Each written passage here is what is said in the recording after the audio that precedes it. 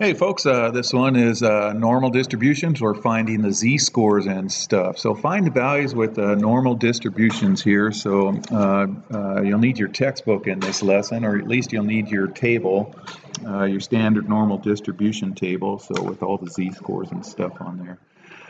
Okay, so let's go ahead and get started here. So find the z-score that corresponds to the given information. So it has a cumulative area of 0.3632. So you're going to have to open it up to your standard normal table distribution, which is in my book is table 4. I think it was table A in my last stats book that I taught. But you look in that body of all those decimals and you find the z-score that is closest to 0.3632.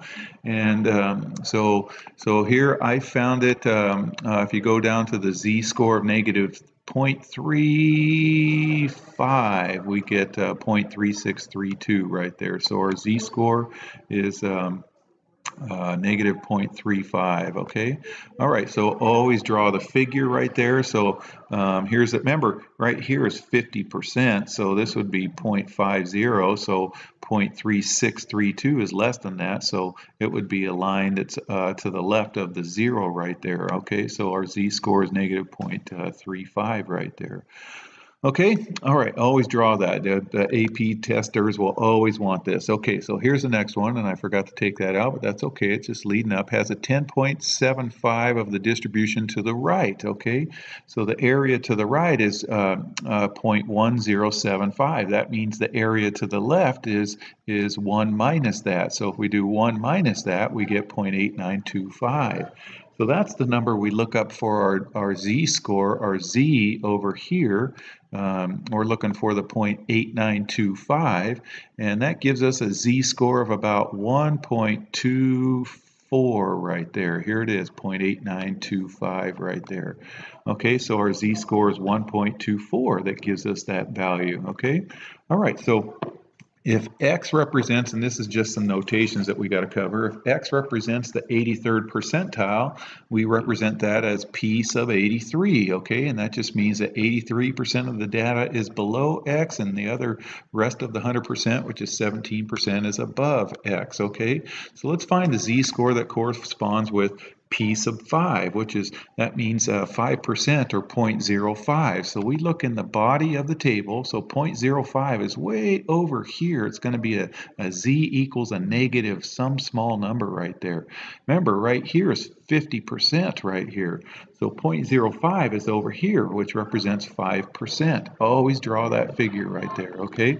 And then look in the standard normal table, 0.05 is not shown, but I can get really close. Right in the middle is at z equals negative 1.65, I get an area of 0.0495. Okay, and at z equals 0.0505 is negative 1.64.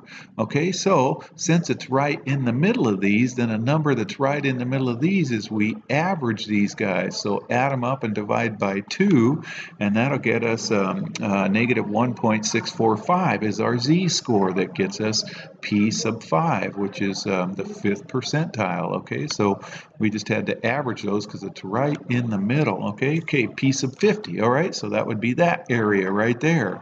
So a z-score that represents 50% of the data is z equals 0, because 50% is below and 50% is above. Okay, 90. Okay, well 90 is right there. Okay, so when we look up 90, well, there isn't one that's exactly 90. We get one that's about 0.8997 at z equals 1.28. And I'm looking on my table here, 1.28, and I see at 1.29 is 0.9015. So it's not in the middle, you guys. So it might be like z equals 1.281, maybe 1.2815, I don't know. Our graphing calculators will give us the exact value. So anyways, our z right there is going to be about 1.28 right there. All right, so recall our z-score formula is found by doing the x minus the mu divided by the standard deviation. All right, so by multiplying both sides by the standard deviation, we multiply both sides by this sigma formula. I've been saying R in my class. We get ZR equals the numerator. And then if we add the mean to both sides, we get ZR plus the mean equals our X value. So we're going to use that formula to transform a z-score to an x value with a given population, okay? All right, so let's go ahead. So here's our formula. X equals z times the standard deviation plus the mean right there, okay? All right, so a vet records the weights of cats. The weights are normally distributed with a mean, whoops, I forgot to put a space in there, with a mean, there's supposed to be a space right there, of 9 pounds and a standard deviation of 2 pounds. Find the weight X that corresponds to each z-score. Okay, so here we go. So here's z is 1.96, here's negative 0.44, and then z equals 0. Okay, so that's going to give us, here's our formula, so we're looking for X. Okay, so we're going to plug in our mean of 9, our standard deviation, I'm sorry, z-scores, which are these numbers right here, and then times the standard deviation of 2 pounds. So there's that right there, did that on all of them right there. Okay, and then we just crank it all out, and then we're going to interpret these results. Okay, so what does this mean? Well, if the mean is 9 pounds, this one is over the mean, this one is under the mean, this one's exactly the mean. So something like that. Okay, so you're always going to interpret that.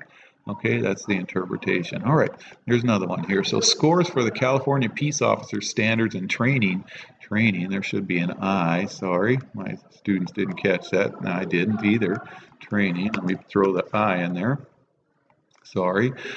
Tests are normally distributed with a mean of 50 and a standard deviation of 10. Okay, an agency will only hire applicants with scores in the top 10%. Okay, the top 10% is going to be shaded to the right, so we want the z-score for it shaded to the left. Okay, all right, so always show the curve. So here's the top 10% right there.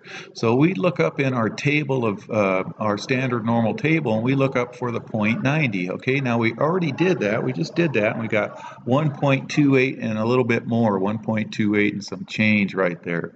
Okay, so our test scores in the top 10% above is above the 90th percentile. So from the last section, we found out 0.90 was 0.8997, what gave us a z-score of 1.28. So there's our z-score. All right, so now we know that the mean is 50 and the standard deviation is 10, and we go ahead and just plug it into our formula, and we get about 62.8. What does that mean? Well, that means that the lowest score an applicant can earn and still be eligible to be hired for the agency to be in the top 10% is a little bit more than 62.8, so 63 or above right there. Okay, all right, so in a randomly selected sample of women ages 20 to 34, here's the mean total cholesterol. I got a noisy class behind me, that's what you're hearing. I'm on my prep period. So total cholesterol is 181 milligrams per deciliter with a standard deviation of 37.6.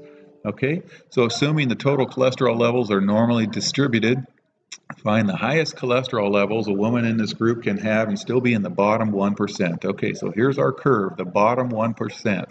So we look up 0.01 and we find a z-score of negative 2.33 because the bottom 1% is this way. Okay, and the graph always gives us the numbers to the left right there, okay? So we find the z-score that corresponds with that, and that gives us the negative 2.33. The closest one is the 0.099, okay? And that gives us a z-score of negative 2.33. 0.099 is closest to 0.01, okay? So now we just plug it into the formula with those numbers right there, and so when we do that, we get that, okay? What does that mean?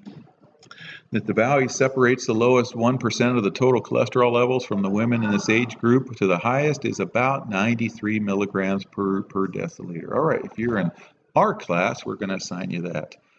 Take care.